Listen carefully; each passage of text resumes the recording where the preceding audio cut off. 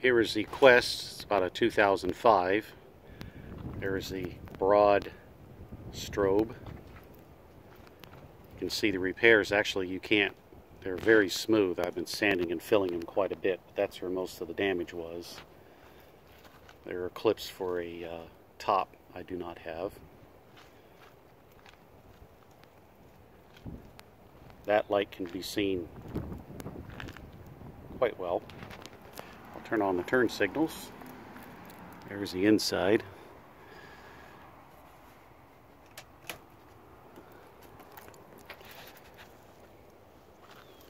They're nice because you can see them from the back pretty good. Especially the left. I guess that seems to be the issue. I had to fix Peter's.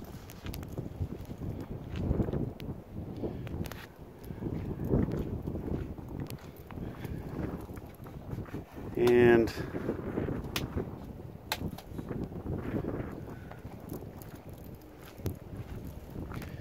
I have I guess that's the inside light.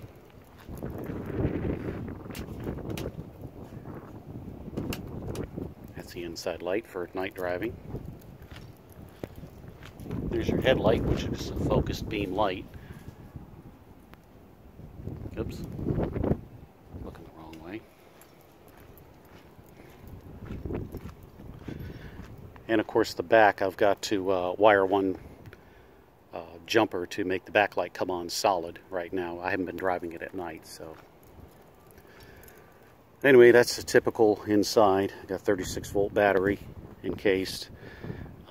There's room to place a watt meter up here if you need it.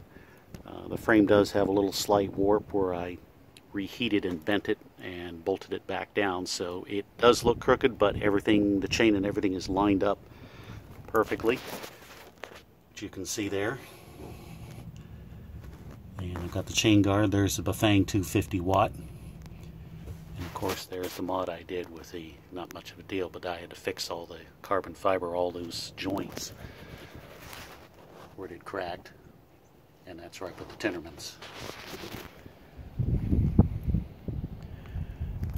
I can show you the other side. It didn't get much. A lot of that was damage from before.